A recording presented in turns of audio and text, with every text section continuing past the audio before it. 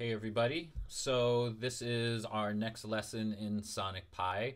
In the first lesson we talked about using the play function to make sounds and the sleep function to add time so that we could have notes play one after another.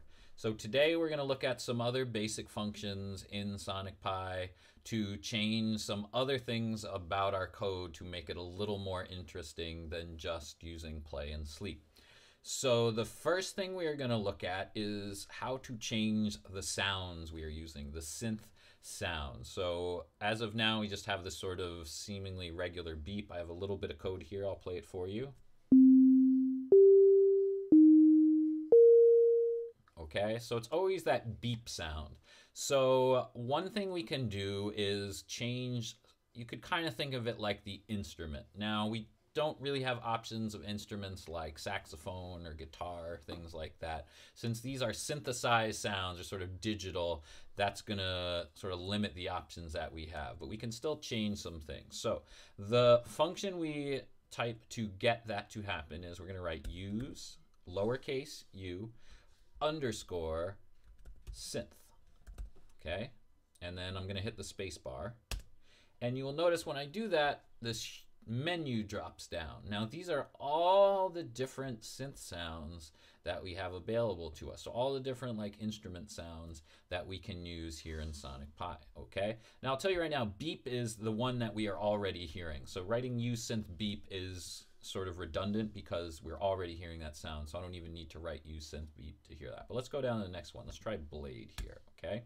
So use synth, and there's always a colon in front of whatever our synth sound is, and there's always a space between the function and what we call the argument, the thing we need to tell the function to do. So if I run it now,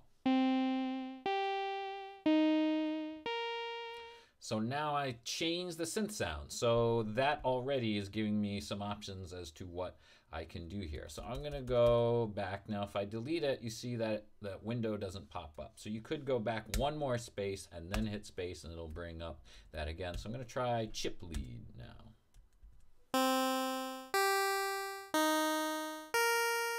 Okay, so just to go through. Now another way to do it, I'm gonna hold shift on my keyboard, and while holding shift I'm going to press the space key, and that will make that go up again. So now I'll try maybe this dark ambience.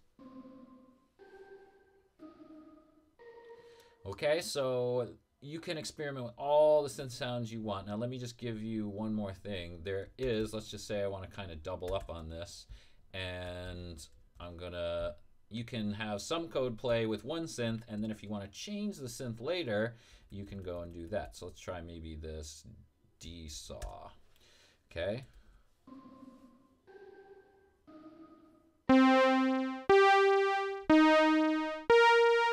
Okay, so I can change the synth. Now what I don't need to do is write dark ambience again. Once you set the synth, it's going to stay the synth. You don't need to rewrite it if you want to keep that synth the same. Okay. So I have my synth changed now. Now let's say I want to make this go faster. I just want all my code to go faster. Now one way you might think about doing that is changing the sleep value, which I could do, and I'll come back to that in a minute. But if I want to change the tempo, remember tempo is measured in BPM, beats per minute. So to talk about that for one moment, when we look at this sleep one, we didn't really get into what that one means in the last lesson. So sleep one, the one stands for one beat, okay? So it's not 1 second, it is one beat, okay? So that beat is gonna change, one beat will change in the amount of time depending on what our BPM is, our beats per minute, which we'll call our tempo. So to change that, I'm gonna use the function use lowercase u underscore BPM, okay? And that is going to take a number, and that will be our beats per minute. Now the default is 60, so even without me writing this, it's automatically going to be 60 beats per minute, okay? Which in that case would make this one equal to 1 second, but only because there's 60 seconds in a minute, so our BPM would be 1 beat per second. Okay, so let's try 80. All right, so I'm going to go 80 beats per minute. So now it's a little faster. Let's try 100 beats per minute. Okay, let's try 120. Let's try 200. Okay, so I mean, I could go up. You can get pretty high with it, but eventually your program might break. That just means that it's not going to be able to keep up with how fast you actually want it to go. So if you have a lot of code and you try and do like BPM like 1,000 or something, your program might stop in the middle of it and just say it can't keep up, and then you just need to make that change. Okay, so we can also make it slower, like I could do that.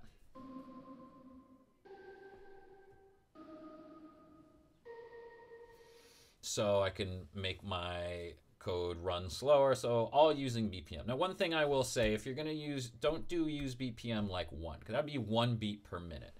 Meaning that if I am sleeping for 1 beat and it's 1 beat per minute, I hit play. It's also gonna make the note seemingly last a lot longer.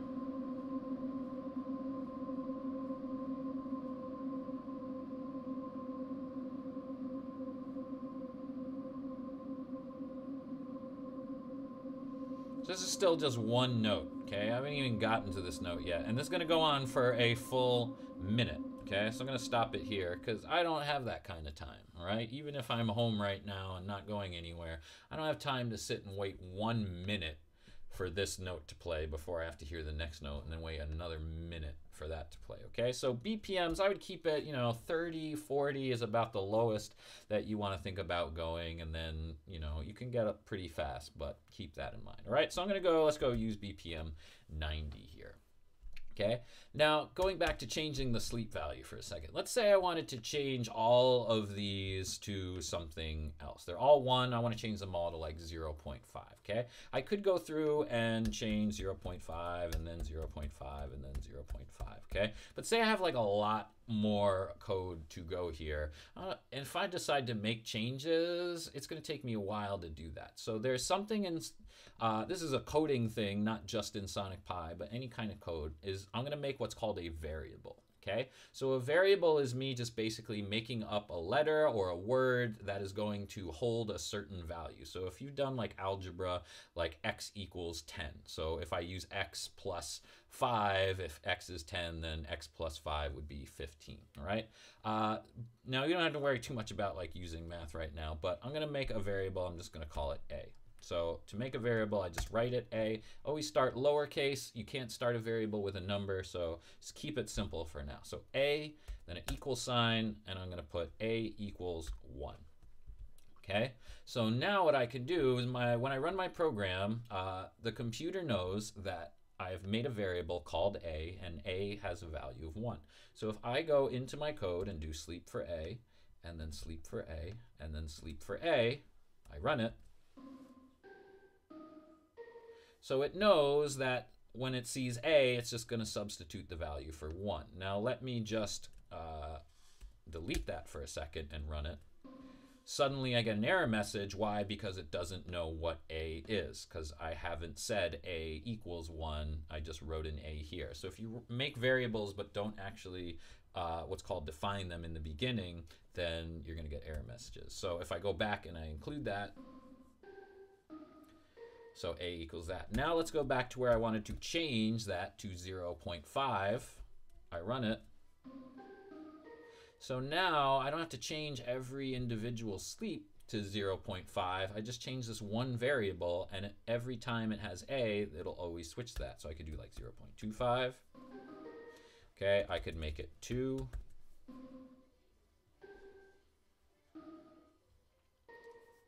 All right, so that is another option that you can work into your code just to save you some time of editing and stuff like that. All right, so now one last thing I want to do. Let's say I want to take this and I want to play it like 10 times in a row. Now at first you might be like, oh, okay, well you can just copy and paste it 10 times, and you could do that and that would work, but that would be an awful lot of code, and we always want to be thinking about how can I make my code short and effective, so the least amount of code I can write and still get done what I want to get done, right? So there is a way we can add repetition into our code. So I go to the top of where I want to start my code. or the code I want to repeat. And I'm going to pick, let's say I'm going to do it 4 times. So to do this, I'm going to write the number 4, then dot, and then without a space, I'm going to write times. Okay. Now, this is a concept we're about to do that you really need to understand because it could lead to some error messages down the line if you don't get it right. This is what's called a block of code. Okay, so after times, I'm going to hit a space and I'm going to write the word do. So do is sort of the beginning of the block. It's setting up a spot where, okay, everything that comes after this is part of this block of code that I can repeat or reuse or something like that. It's all kind of contained within the starting point, which is do, and then an ending point, which is actually called end. Okay, so every time you have a do, you need an end. Now, you don't always need an end, only if you're going to use commands that use them, which, for example, right now, the only one you need to worry about is dot times, okay? This might be confusing. You can always message me if you run into problem with do's and ends, but I'll talk a little bit more about that, okay? So now if I run it,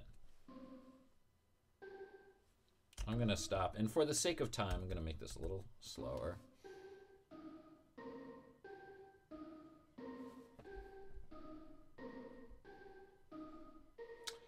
Okay, so it repeated it 4 times. Now, there's something I left out of here on purpose, and I want to point out. I'm going to go to my log for a second. Now, if you look at my log, it tells me all the notes that played here. So it's like it played 67, it played that.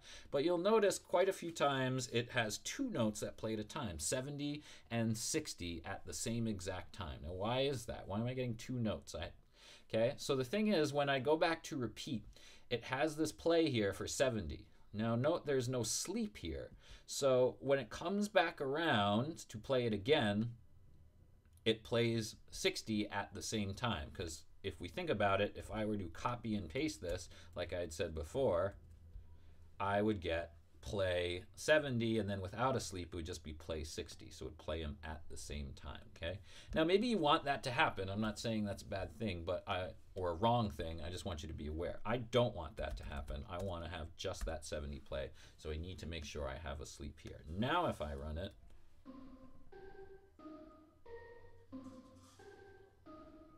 so now it repeats and adds that space there. Okay, so note, it says 4 times, it plays through, it gets to the end, it goes around the 2nd time, 3rd time, 4th time, okay? Now, just to show you, I'm gonna do maybe play, I'll do like 100, just to make a very clearly different note here, so that when it comes out after 4 times, it's gonna come and play this high note here. So let's listen one more time.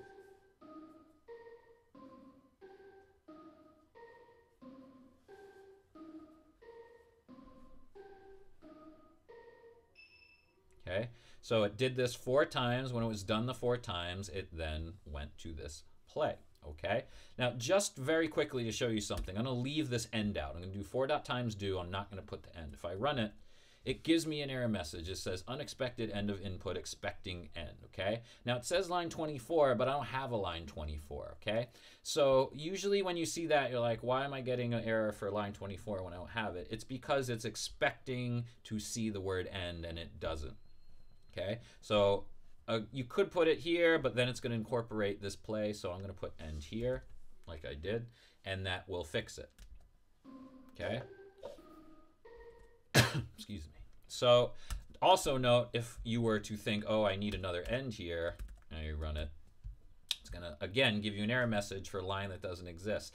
This time, though, we have too many ends, so it will say unexpected end, which we don't need. So always think, if you get one of these blue end lines, you don't have error messages, find out how many do's do you have. Every do should have an end. So if you have an end without a do, get rid of it, and that'll fix it.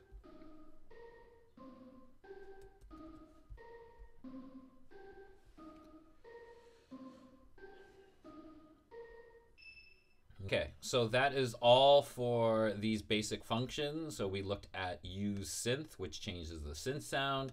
We looked at use BPM, which changed the tempo, the speed. We looked at how to make a variable. Remember, a variable is really more effective if it's the same value you want to use in a bunch of different places. it's not really worth it to make one variable called like A and then use it for just one play value. You might as well just write the value there. But it's very useful if you're going to use it over and over and then decide to change it.